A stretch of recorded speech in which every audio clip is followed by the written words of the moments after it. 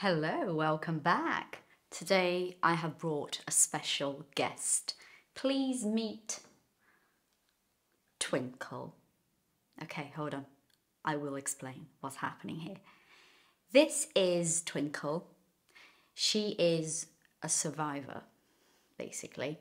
I have had her for about 2 years now. She's still going strong. And the reason why I've brought her here today, I'm referring to it as her, is to say that I have always known, just through trial and error. This is a great expression, meaning that I have tried and I have failed. So through trial and error, I've always known through trial and error that I was never very good at caring for plants. It's just, I don't have it in me.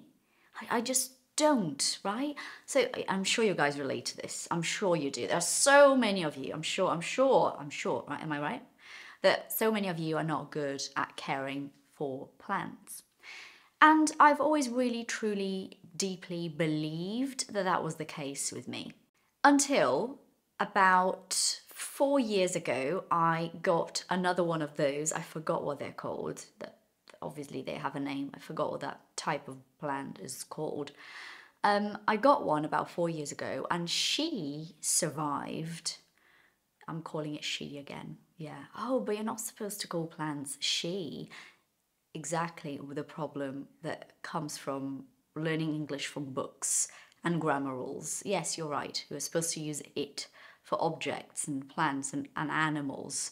But when you feel some sort of personal, emotional attachment to it, it is absolutely okay to personify this, to call it he and she. Anyway, I had that one for 2 years and she did really, really well too. And she died when we went to London in 2022 and we stayed in London for 3 weeks.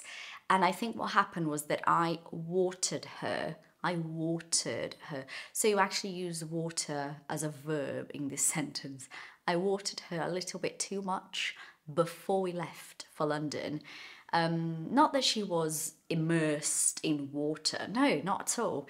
But she used to stay, this one's the same, by my window in my kitchen, so they get plenty of daylight.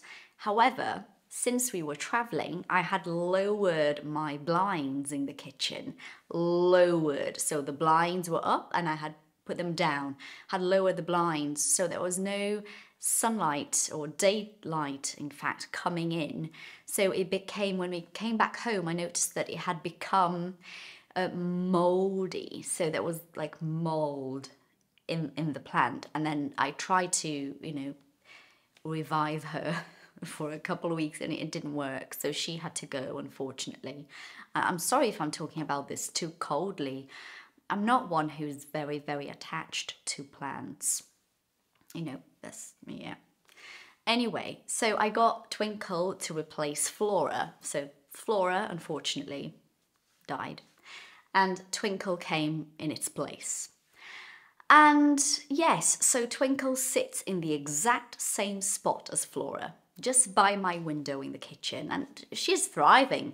She's thriving. She's doing really well. Sometimes I forget to water her for like 10 days, but she's still, she's hanging in there really.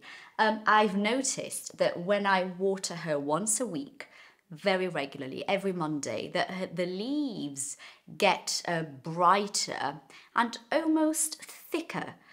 And, the colour is more vibrant. And so I'm learning to observe Twinkle and to learn about what she needs from me. Now, the whole point of this video is to say that a lot of the time we have this limiting belief that we're not good at some things. So the other day I was talking to a student of mine and we were saying that we were both really bad with numbers as a kid, so I never did well at maths or anything like that. And I've come to the conclusion as an adult that it's not that I am bad with numbers, that I suck at maths. That's not really truly the case. It's just that I never had someone show maths to me in a way that I understood it.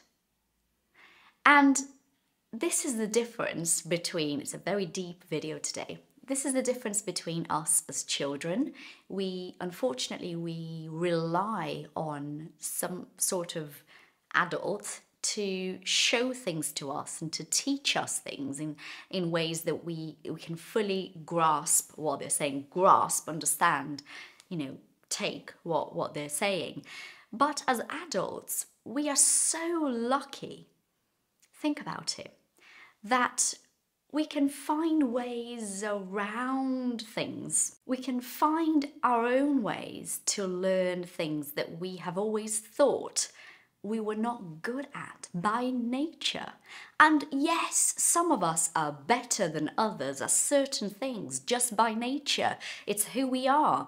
But it doesn't mean that we cannot learn things and we cannot learn to be better. So no, I don't think I'm ever going to be one of those people with a house full of plants of different kinds and they're all thriving and I know exactly what to do with each one of them. I don't. But one thing I have learned in the past 4 years with both Flora and Twinkle is that I am in fact able to keep them going, to give them what they need, even if it's just for a couple of years and then they're ready to go. I mean, Twinkle is really hanging in there, let's face it.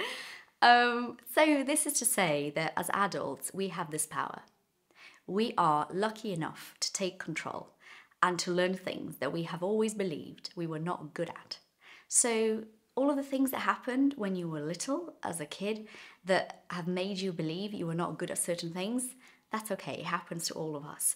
Maybe it's time to leave that behind and to really make your own life and live what you would like to experience, really, as a human being, and to learn those things that you have always struggled with, that you would like to learn to do and to learn to understand, maybe, and to face those challenges. Okay, I wanted to bring you a different perspective today and a really deep and important listening practice. I hope you've enjoyed it. Let me know in the comments. See you guys soon. Take care.